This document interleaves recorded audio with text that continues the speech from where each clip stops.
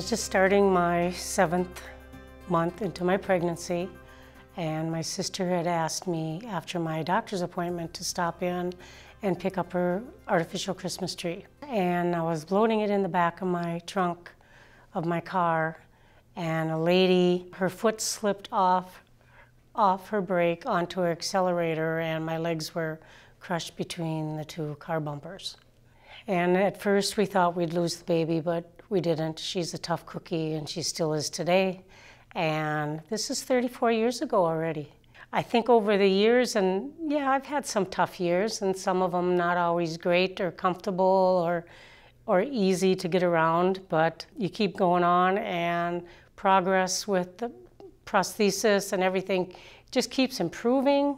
It's amazing to have this leg versus the one I had 34 years ago. It's just totally unreal with progress and technology and how that has progressed. And I think that has made it easier for me too, because it's making things easier for me to walk and get around and do things. And you know, it's really awesome. What would you tell someone new when it's their first day and they just had an accident?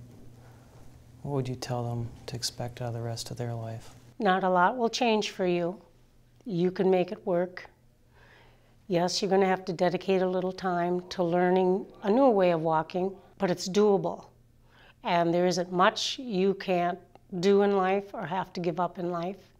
Their life is far from being over, and there's so much they can do and so much that they can accomplish that the only one stopping them would be themselves.